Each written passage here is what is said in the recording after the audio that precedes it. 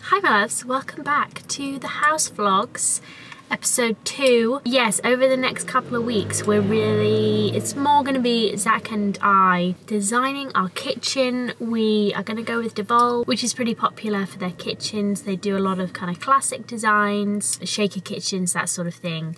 And we like the quality. The kitchen in Library Barn at the farm, that's a deVol kitchen, but that's a Sebastian Cox, so not kind of one of their more super traditional styles. Also, I think in Barn Cottage as well, which is another of the buildings at the farm, we have a shaker, and it looks really nice. The quality of their kitchens is nice, so we're sort of familiar with them and hoping that we can design something really, really nice with them. Zach and I, when we first bought the house, definitely had some quite grand plans for the kitchen, and I'm so glad we didn't do what we kind of initially really liked the look of.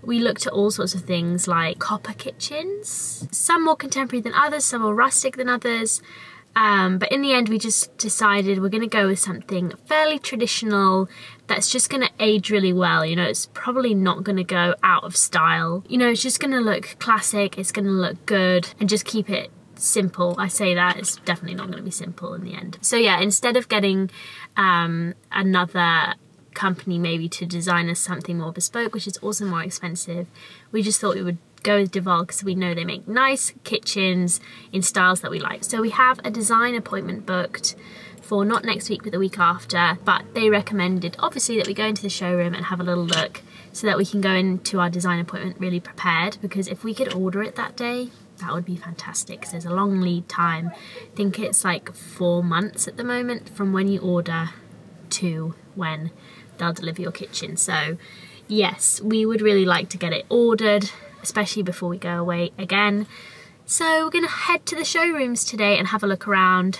We're also gonna go and pick up some tile samples from Bert and May. We had second thoughts about the tiles that we had picked for the loft bathroom, and so I'm pretty sure I like these Bert and May tiles, but I just need to see them in person and get some samples. Maybe I just need to see them in person. Maybe I don't need samples, although it is really good to get samples, to be honest, because it's good to take them into the room that you are going to put them in, because we went and picked flooring for the loft at the Reclaimed Flooring Company, something like that. They have some gorgeous wood floors, incredible floors, some very expensive, but the one we picked for the loft, hi baby, but we saw them in the shop and the woman actually was really kind, and she let us have like these huge samples, not just like small samples, but like really big samples. We had an idea of which one we liked the best, and then we took them up to the loft and we really liked a totally different one, which looked way too kind of, there's a baby in the back, way too kind of green coloured in the shop, but looked just perfect in the loft. So yes, it is probably good. I think we will get some samples. But anyway, I'm prepared for Bert and May. I think I know what I want. But anyway, we're now caffeined up. Very important stuff. But yeah, so that's what we're going to do today. I remember going to a lot of furniture shops, interior shops as a child, with both my mum and my dad. I had to do both. It was boring. So, failure. We didn't realise Bert and May is not open on the weekends. Which I think is kind of bad, because surely lots of people who are working are looking for tiles on the weekend. And it's obviously like it's not a space for tradesmen. We're gonna have to go back a different day. That's really annoying. Basically, the reason I want to go in and buy those samples as well is because they were going to charge me £95. 95 British pounds to deliver some samples to me, which I think is a little bit excessive. Like an expensive delivery fee, because obviously tiles are tiles and heavy and they need to be packed, right? For sure. But £95, no. Zach and I also, actually, this is a house thing. We've ordered loads of samples. First of all, we've ordered loads of tile samples before, and it's never been that much. And second of all, we just ordered, so this is relevant to you. We just ordered a dresser, like a really nice Georgian dresser, which we're going to use in our master bathroom. We're going to put some sinks in it, and we're going to feel a bit sad for this dresser. Props. But it's getting sinks in it, whether it likes it or not. Ordered it from Decorative Collective, which if you want to spend £1 billion on beautiful pieces of old furniture, get yourself on Decorative Collective. This particular piece was cheaper than a lot of similar sized pieces that we've seen, but it still wasn't that cheap. But hopefully it's going to be beautiful. I mean, we obviously haven't seen it. I've bought it. It's arriving next week.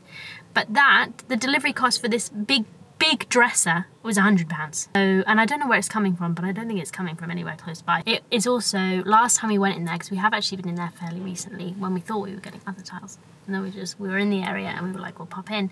And it was really busy, it was like full of loads of people. So what I think I'm gonna do is I'm gonna try and get there for like opening time. Right, in we go to deVol, which is open.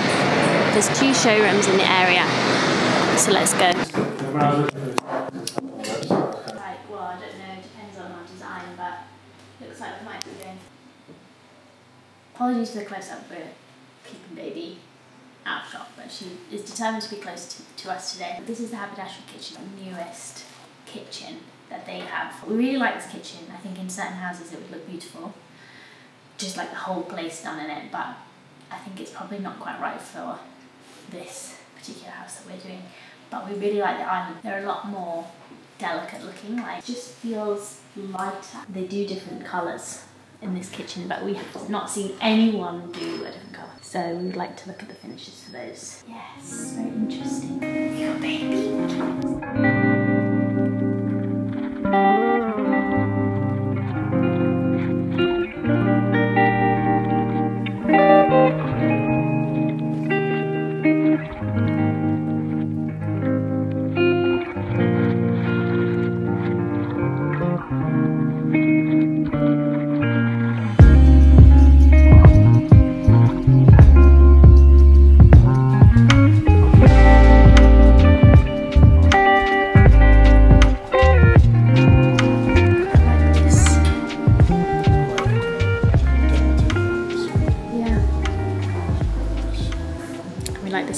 So just for the purposes of being thorough, this is the Sebastian Cox kitchen.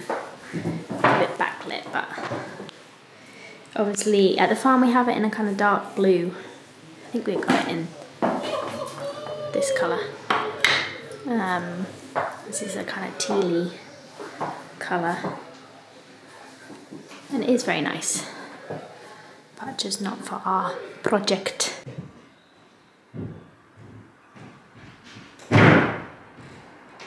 We are back at the house today, and I think we've picked some tiles for this bathroom.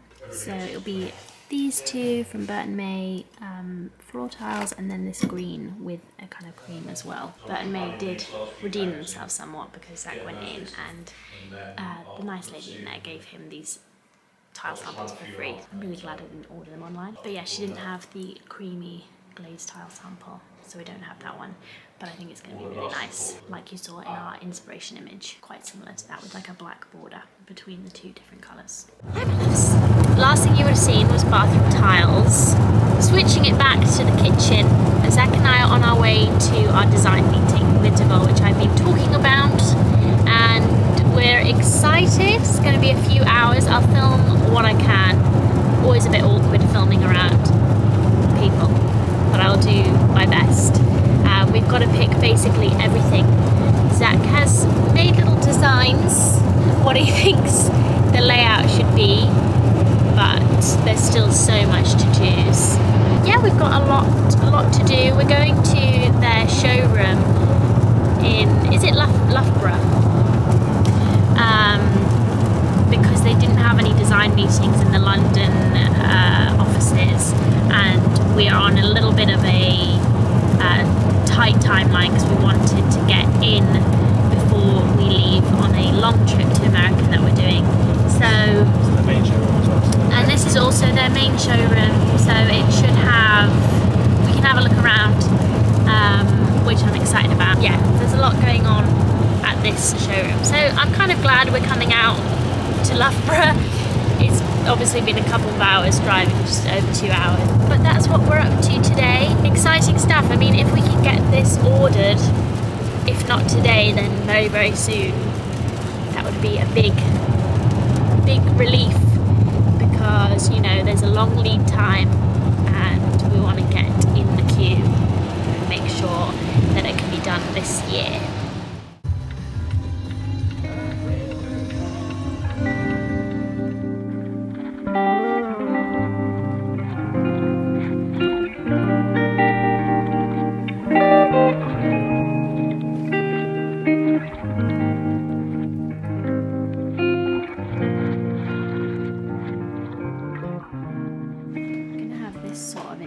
Window between our like snug room and the kitchen. It's nice to see an example of one. Let's have a look in here. These prep tables are really lovely, but not enough storage for us, sadly, I don't think, because of the shape of our kitchen and everything we have to squeeze in. So we haven't started our design meeting yet, but we saw this in the London showroom. Really like this honed edge. Really need like a metre long sink. It's enormous. Obviously they do them in marble as well, but I definitely think we'll be going with a ceramic sink. And you can see there's a nice example of a haberdashery kitchen in here. So we originally wanted an island like this, but again, I don't think it's quite enough storage for us.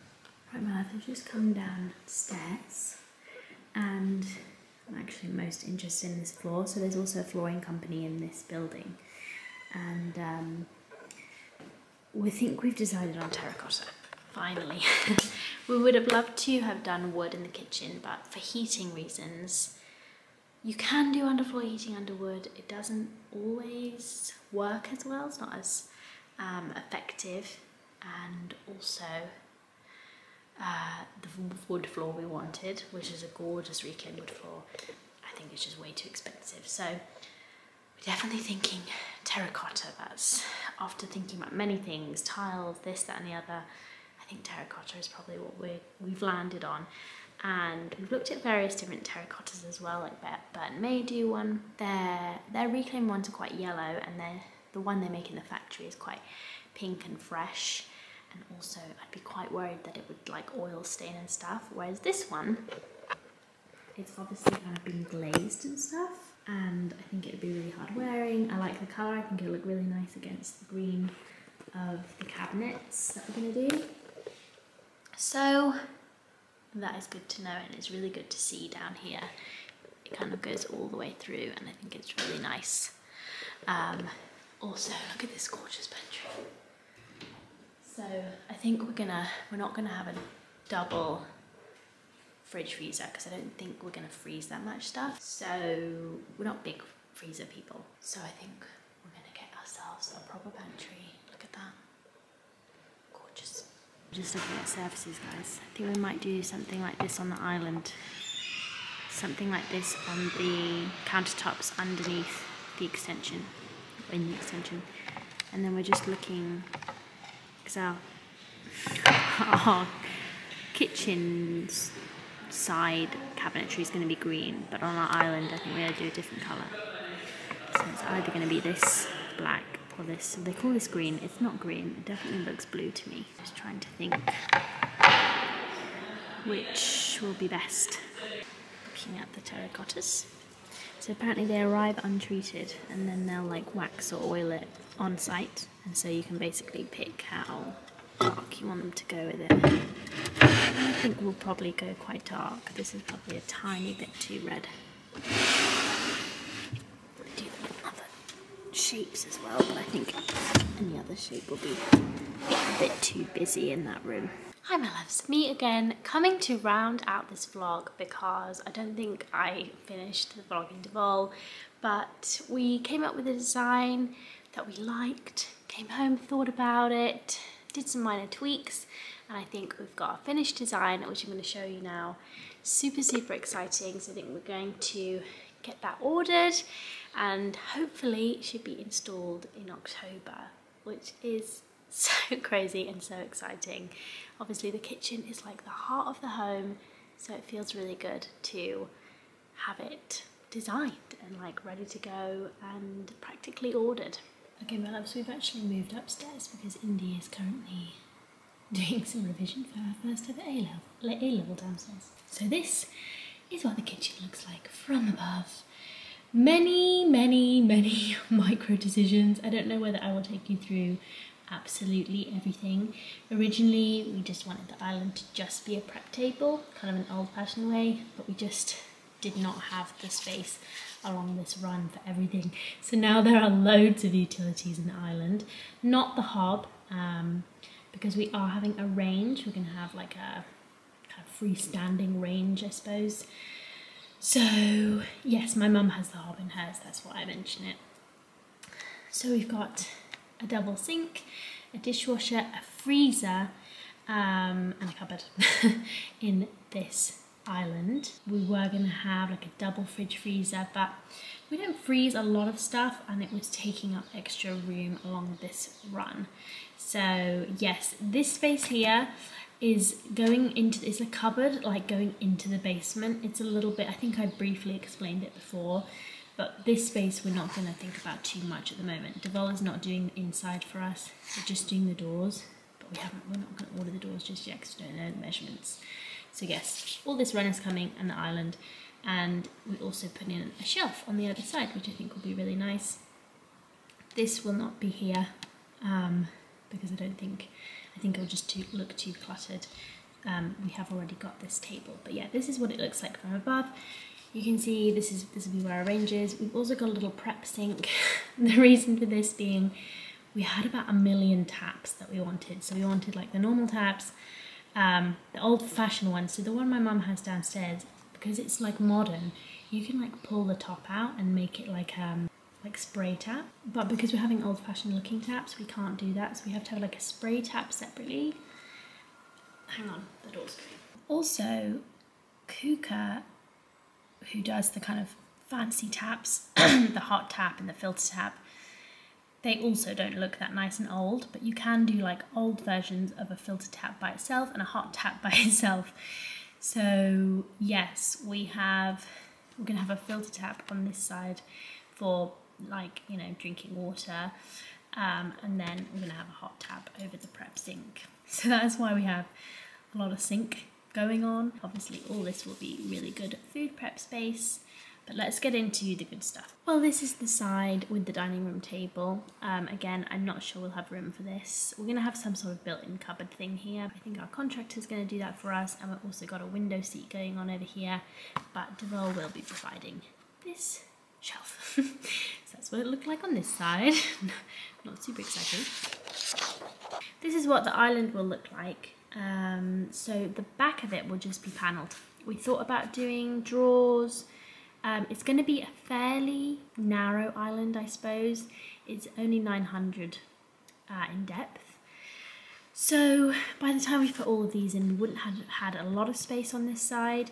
And honestly, just having Inez pull stuff out of cupboards constantly is a little bit annoying. And also this keeps it fairly simple and clean, and we don't want the kitchen to look too cluttered. So this is the haberdashery island. I've seen no real life examples of it, but it looks gorgeous in their catalogue, and if we can find a picture I'll put it on the screen of kind of like a mock-up of what it looks like.